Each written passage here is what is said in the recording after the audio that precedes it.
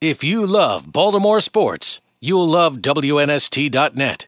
What are you doing this Thursday night? Why not drop by Sullivan's Steakhouse on Lake Street? A fabulous dining room, a sexy bar, jazz music, $5 martinis, and food specials. Seafood, steaks, and value. That's Sully's. Hi, this is Jerry Reinhardt at Donnas Tavern, and I'm talking to Bill Ripken. First of all, Bill, everybody's hit on your past baseball exploits, but I have to ask. Yes. You were known as a great fielder. You were a decent hitter, but do you think steroids are destroying the game? I know you said it's turning off the parents, but what do you think it's doing to baseball itself? I think steroids has changed the game.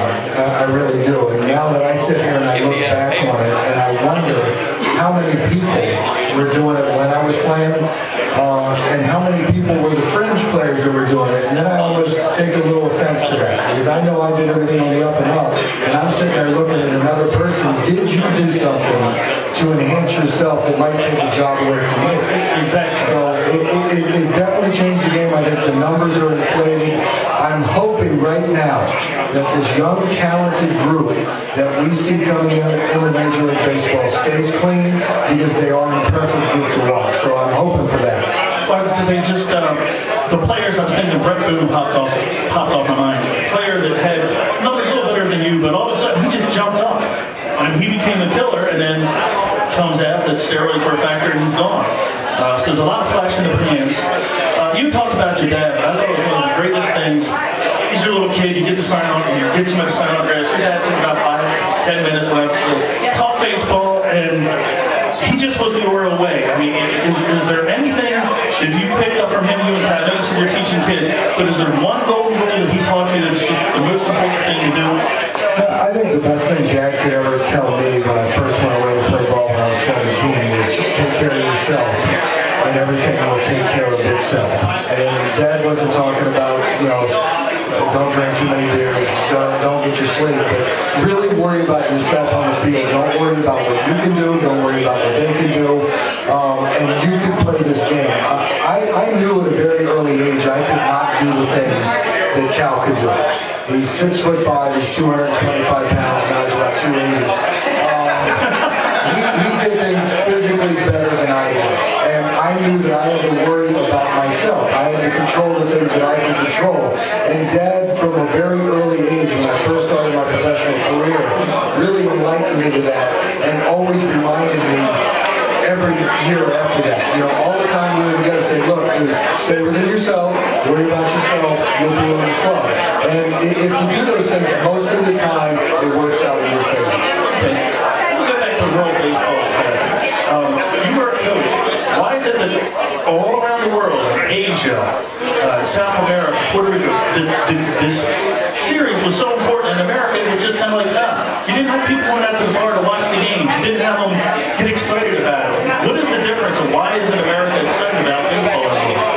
Well, the only thing I can think is, I guess if you're a Yankee fan or you're a Red Sox fan, you care about that with a passion. And half of those guys are looking at their players in the WBC saying, please don't get hurt.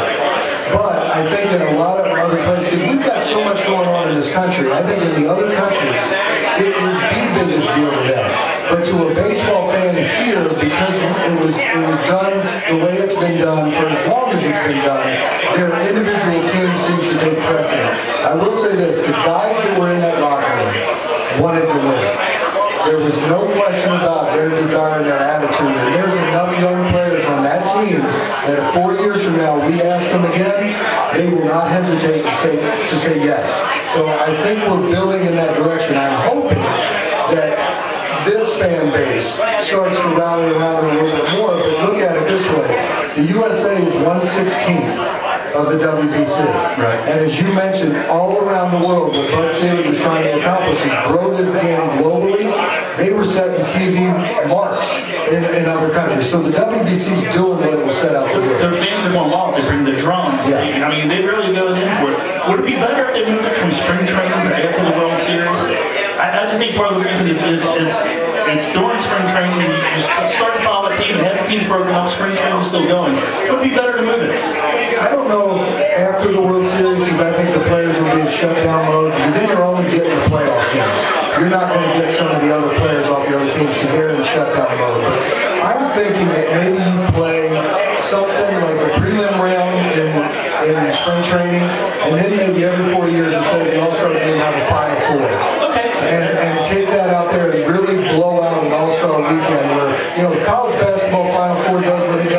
I don't see why not baseball could do the same thing with the WBC. And it's every 4 years, it could work. All right, this is Jerry Reinhardt wrapping up. Thank you much for Thank you. All right. Give it up for Jerry. If you love Baltimore sports, you'll love WNST.net.